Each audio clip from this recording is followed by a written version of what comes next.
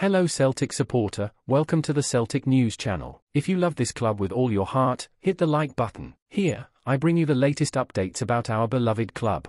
And today, I have extremely important news for the loyal Celtic supporters regarding the transfer market. Speaking of loyal supporters, I want to invite you to subscribe to the channel and turn on notifications because I bring you the latest Celtic updates every day. Today, we have news that might warm the green and white hearts, as it seems that a beloved player is thinking about coming back home. Jota, the player who left Parkhead this summer, appears to have experienced a true nightmare since his $1 million move to the Saudi Pro League champions.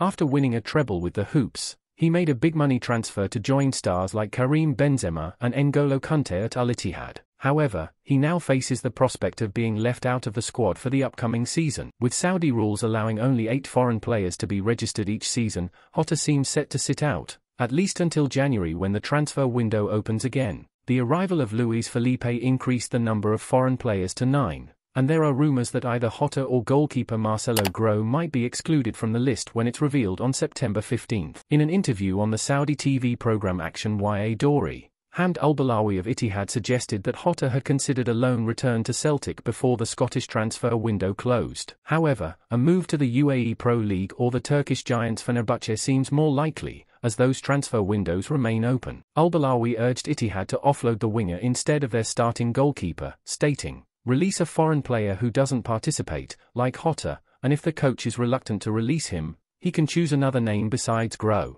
But I believe that if the coach was convinced of the player, he would have continued to field him." Jota was left out of Ittihad's squad for the match against a lockdown on Thursday, with coach Nuno claiming the player was injured and avoiding commenting on his exclusion. Since Jota's departure, Brendan Rodgers has bolstered his wing options with players like Young and Marco Tilio, while Liel Abada faces an injury that will keep him out for up to 4 months. Well, green and white supporter, what do you think of this news? It's always important for you to comment so that Celtic knows what its fans are thinking, and of course, if you made it this far, don't forget to leave a like to motivate me to bring more news from Glasgow Celtic. Thank you.